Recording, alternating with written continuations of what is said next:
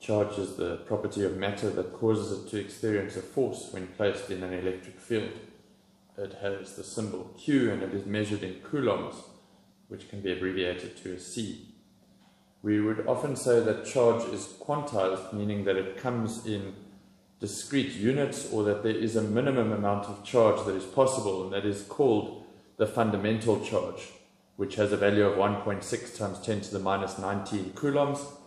This is also the charge that would be found on electrons and protons. So they have the fundamental charge. Obviously an electron has a negative fundamental charge and a proton has a positive fundamental charge.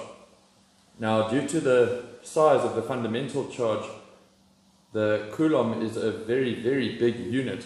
So we would often refer to charge in either of these prefixes, milli, micro, or nano.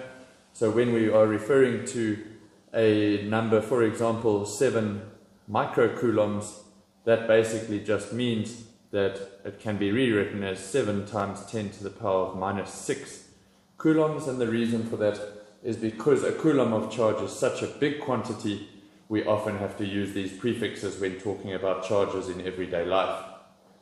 Now, it is possible for us to determine the number of fundamental charges that make up an amount of charge. So if we have an object that, say, has a charge of 3 coulombs, we can be asked to determine how many fundamental charges that contains, and we would say that the number of fundamental charges is equal to the total charge divided by the fundamental charge. Total charge here is given as 3 coulombs.